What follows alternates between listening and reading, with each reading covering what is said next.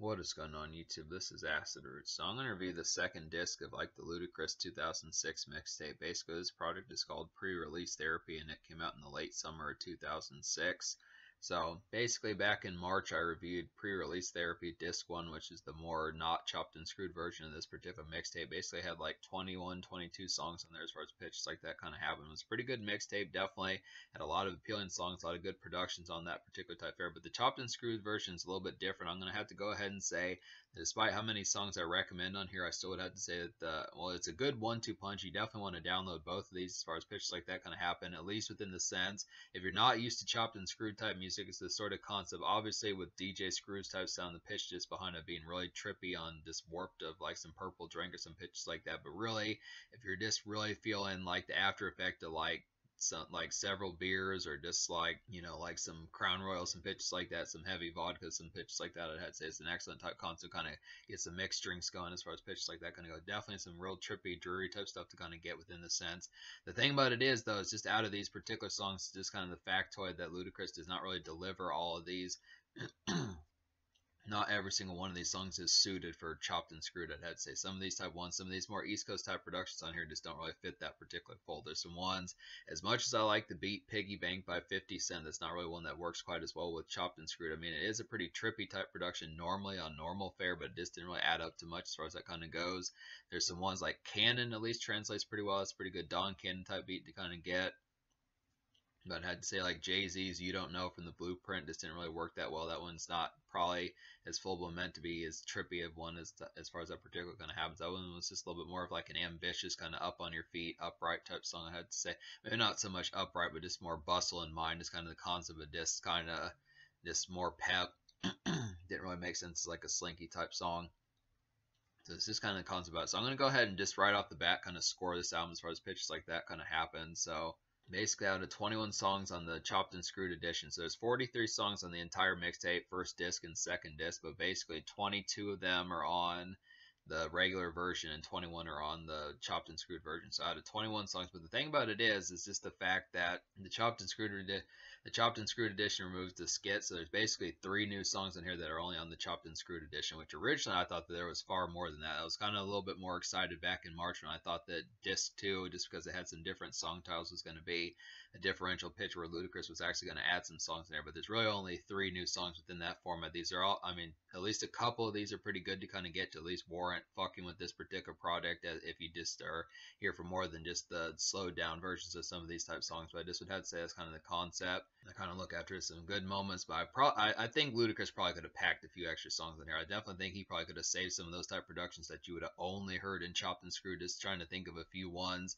that would have been pretty excellent to a freestyle to circa like the late 2005, early 2006 type fare. Me trying to think of some ones that came out around this time. I think Fireman would have been a pretty nice one by Lil Wayne. That would have been a pretty dope one to have gotten. And like I think Busta Rhymes' Touch It would have been a pretty nice one to have heard and chopped and screwed as far as pitches like that kind of happen. I think Pharrell's Can I Have It Like That would have been a pretty nice one. Just some pitches like that. There's definitely some ones in there to have kind of gotten as far as that particular kind of happens, but would have been nice to have gotten some. I feel like Ludacris is Pre-Release Therapy Disc 1 definitely got like over a 9 out of 10 for me, something like that, 9 or 9.25 out of 10. But this one, just go ahead and say the score of this particular product, me recommending 13 out of 21 songs on here. That's going to approximately get like a 7.25 out of 10. Yeah, I'll go ahead and say that the disc 2 of this particular Pre-Release Therapy mixtape, the chopped and screwed version of this particular product, is going to get like a 7.25 out of 10. I realize that that's somewhat higher, but because this is a mixtape and this is free and you get some chopped and screwed type stuff, like when you pick up Paul Wall's The People's Champ album, getting the chopped and screwed edition of that one, it costs money as far as pitches like that kind of goes. So just the fact that Ludacris was able to do all the work of this, then particularly hook up with Michael 5000 watts as far as that particular kind of happens, one of Paul Wall's producers off of Swishahouse, and get this in chopped and screwed format just for the format of disc recreation. It's pretty good, excellent concept. So I do applaud that as far as that particular one goes. 7.25 out of 10. Just the fact that some of these just didn't really translate that well. It's just kind of the concept. I almost feel like some of these type ones should have been axed in like favor like a format that probably would have worked better. Maybe just like a few extra songs. I mean, there are at least 3, but there are at least 3 new songs in here, but at least one out of those 3 is not all that. aspect to kind of have upon here, I just would have to say really the No Drama Flow, which is a Mary J. Blige song as far as that pitch goes off of her 2005 album. It's just one that didn't really make too much sense. It's trying to freestyle too. It did have Paul Wall on there and his wife Crystal Wall and some pitches like that. Had some other folks like it did have Paul Wall on there and his wife Crystal Wall on there and some folks like Lil Kiki and Young Red and some of those type folks. But it just didn't really have the appeal that much. Just was not really that compelling of one. Just didn't really make sense to chop and screw that one. They probably should have picked something different. I realized that they probably wanted a Mary J. Blige type song, but it just didn't really make a lot of sense. It's really one to really go in and freestyle to as far as that kind of went. It was just kind of one that was an awkward type one. But yeah, basically I'm going to talk about the two new songs, which I do recommend. Two of what the two songs I do recommend out of the three new on here would be Where You At, which is a Kanye West and Ludacris song. And the other one is Vicious Flow, which is a Kuda Bang and Archie Lee song, which are some affiliates of Swishahouse, which is Paul Wall's label as far as that kind of goes. So basically some of these productions that work extremely well out of the 13 songs I do recommend. There's some really excellent type ones that are just meant and born to be chopped and screwed as far as pitches like that kind of happen.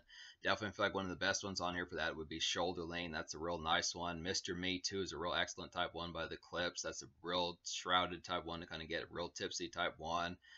Lean With It, Rock With It. It's a real nice one. That was a pretty excellent type song. I mean, that, considering the Dem Franchise Boys has a chopped and screwed album on their own, it just makes perfect sense that was a song. I'm very glad that Ludacris chose that one to rap to, just in like a normal sense, but also in like a chopped and screwed sense. Ludacris's Grew Up a Screw Up's a real nice one to kind of get. It's like I mean, that song was already chopped and screwed just in the chorus as far as pitches like that kind of happen, but that just bolstered the song even further. It's real excellent pitches. The kind of more Middle Eastern type bop, club bop of Shakedown's a real nice one. That's a real trippy type one. That one really feels like you're just high as hell, just completely tossed out of your mind as far as that particular one happens. It's a real excellent type one to get. Definitely that one was a good evolution of being chopped and screwed, I'd have to say. Rob the Robbers was like a good Travers type one, like typical 3-6 Mafia type fare, just kind of get within that aspect. It's kind of some Travers just in like a head trip type format. If you are rolling around with your dogs and pitches like that, just a good concept, kind of go out and about and just be really tore up. This whole project is just the tore up version of some of this. It's just kind of the concept of just being, like I said, real head trip, just spun out of your minds and pitches like that, twisted, have hella bruise in your systems, pitches like that. You Dig with Duffel Bag, the Duffel Bag Boys song, which is a freestyle to the song You Dig off of Jeezy's Can't Ban the Snowman mixtapes, another nice one. This is a real trippy type one. There's just some good ones on here to really have some of that type of appeal. A lot of this is just where you got to sit down. You're just feeling so good that you got to sit down as far as that particular one goes. There's some real good concepts. So a lot of these, mostly the southern type beats. I do feel like Mr. Me Too is a pretty nice one, and Cannon are some pretty nice ones in terms of the East Coast type fare. It's just a good pitch to kind of get some of those. But some of these, I just feel like some of the beats, I mean, obviously Ludacris was just cheap. Ludacris was also just choosing like some good productions to kind of rap to in like a more multifaceted type format. But some of these just didn't translate well. That's why I kind of felt like there probably should have been some different songs, like a Pharrell song or like another Kanye song. Like I definitely think Drive Slow, I would have loved to have heard Ludacris on Drive Slow by Kanye West. That would have been a real nice one to have thrown on here, especially within this format. That would have been a nice one. So just some ones like that, some of those type fares, Fireman, some of those type pitches, Money on My Mind, Hustlin' by Rick Ross, Money on My Mind by Lil Wayne, some of those type fares, good pitches for that. But look after, there's just a lot of these. Large Amounts is a pretty nice one. That's a really funny song. Just listening to that one, all the kind of comedic flavor that Ludacris had on the Red Light District is a pretty good concept. So Ludacris does include some songs on here that are on his albums, which is a pretty good pitch. So I would definitely recommend the chopped and screwed version of Large Amounts. Should be a good one to have you sniggering and cackling as far as pitches like that kind of go. But yeah, there's just some overall nice ones. So talk about some of these new songs on here. So Where You At, the Kanye West and Ludacris type song, is a nice one. It's like an operatic kind of glazed summer evening city. Where You At is like an operatic kind of glazed summer evening city stepping of a song. I had to say in particular, it's like the screwed version of this particular song makes it extra pulpy and just kind of a song to kind of be in a slump to as far as that particular kind of goes. Just really kind of this morose kind of head trip type fare as far as that particular kind of goes. This really kind of a violent type one. I don't remember what the original song format. I want to say that used to be like a T-Mobile commercial or something, that relative pitch. It was a song that was kind of like a promo type songs and pitches like that, but I just don't know what happened to that particular song as far as it kind of went. I want to say there was like The Game was on that song too as far as that particular kind of went. It's just a pretty nice one. It's just interesting because Kanye West was, Where You At was more in like the prep type days of Kanye West, so this one just felt a little bit more thematic and just kind of more like play like, I would have to say in particular. Just like when I say operatic type feel, it just felt very theater like, just within the aspect of it. Just felt like something that Jay-Z would have done in like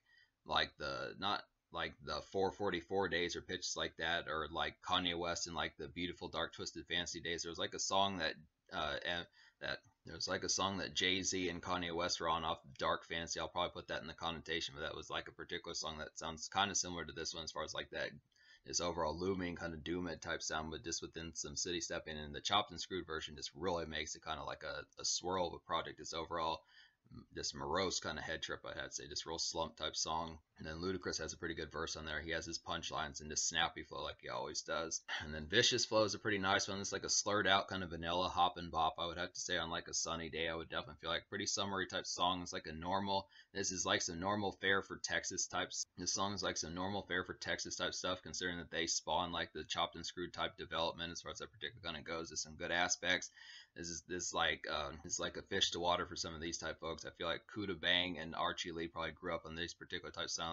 DJ Screw in like the 90s, early 2000s, as far as pitch like that kind of happened. This is a great song to cruise out to. It really has that appeal. The thing about this particular song is it's not that completely trippy. This is just one where you're kind of feeling it. I would definitely have to say it's a good slurred out type one to kind of get here, but it's not as vicious as like Where You At or some of these ones on here like Shoulder Lane or Mr. Me Too or some of those type ones, or like You Dig or Cannon or Large Amounts or Lean With It, just some of those type ones. Lean With It, Rock With It. Just I'd say it's just a good concept, kind of see some of that, but this is just kind of pretty much, I would probably say Vicious Flow would be something to just kind of going out and about on like a standard day. Maybe you're not the one driving as far as pitches like that kind of happen, but just a feel good type one to kind of have some of that relative type sleaze of just getting some kind of getting some tasks done, picking up a pizza or picking up like some Subway, some pitches like that, and just kind of overall having a time and just really feeling the head trip. But Vicious Flow is definitely a pretty peppy type song compared to Where You At, which just has a little bit more looming and operatic and just overall ghastly type feel about it, I have to say in particular. So that's the concept about this particular mixtape. I give this mixtape like a 7.25 out of 10. I would almost give it a higher score just because of the execution behind it. I'm almost tempted to give it like a 7.5 or something. I'm almost tempted to give it like a 7.5 or pitches like that, but I'll just give it like a 7.25 because the quality is definitely here. There's pretty much more than a dozen songs on this particular product that have like that effectual type flavor. It's just a good concept. I mean, a chopped and screwed project is just supposed to kind of be like the head trip type version, like normal type music. It's just the fact that some of these, just because some of these were just meant to be more varietized and within the aspect of just having something more to rap to than just like Southern hip hop. It's just kind of the concept that the Southern songs just take to that particular sound like a fish to water a little bit better. They just have that more bass and just kind of funk overall. There's some ones, like I was saying, like Mr. Me Too, Cannon, but I mean, there might be some folks that like the Jay-Z You Don't Know or some of those type ones, but a lot of these just felt like really they didn't translate that well to chopped and screwed type formats, or just cruising around and really hearing the speakers blast and some of those type things that I have to say. So I just didn't see it. But the Soulja score is going to get like an 8.75 out of 10. I feel like the Soulja score is high enough to the point where the quality is definitely on here. I would almost give it a higher score than that. I would almost give it like a higher score than an 8.75, but I just look after the quality is definitely here. It's just kind of the concept that there need to be more songs. I definitely feel like some of these ones that didn't translate, 8 songs that didn't translate as well as this kind of concept. It's not as much of a full-blown home run victory as what it probably would full-blown need to kind of be. I just look after it just within the concept. Definitely there's some ones on here. There's like I said, there's more than a dozen kind of hit after hit type ones to get, but it's just kind of the concept in terms of like the new formats. Yeah, Where You At, definitely say yeah, Where You At's a pretty nice one. Vicious Flow is a pretty nice one as well, but it's just kind of the concept. Ludacris is not even on Vicious Flow, which is kind of unfortunate. It's too bad that he wasn't on there. Would have been nice to have heard his snappy punchlines and some of those types on that particular type song. I just look after that's just kind of the format behind it. So just some of those nitpickings, the no drama type song probably didn't need to be on there, even despite the fact that some of those rappers might have been good. It was just not a choice kind of chopped and screwed type one. So it's just kind of some of those concepts. But I mean, the quality, I feel like the songs that work definitely work pretty well, and it's definitely a very trippy and this overall morose type project to really have some truly snarling kind of head trips and just some overall snarling head trips and just warp type times. But it's just kind of concept. It's just not as much. It just needed a little bit more beef end of like quantity on here, I'd have to say. That's the concept. So in terms of the future, like Ludacris once again has not put out a project since 2015 as far as pitches like that can happen, but yet and still there are more projects for me to find. I've got one that's coming in a few months as far as that particular kind of happens, but there's definitely some ones I want to get to. These are mixtapes from here on out, but it's just kind of the concept that there are a few more. They'll probably have you curious about some of these because I feel like a lot of these folks on YouTube just have not really talked about them even in like standard YouTube videos or even much of just like even the songs being uploaded. So it's just kind of a concept. Definitely some surprises afoot with Ludacris as far as pitches like that kind of happen. I just would definitely have to say. So this is the quality of this mixtape is definitely here. This is it's mildly underhanded, but I look after it mostly the feeling of like some of these chopped and screw type ones, the ones that actually hit are really demonic, and just a swirling head trip that's definitely worth the investment. And plus some of the new songs are pretty vicious as well.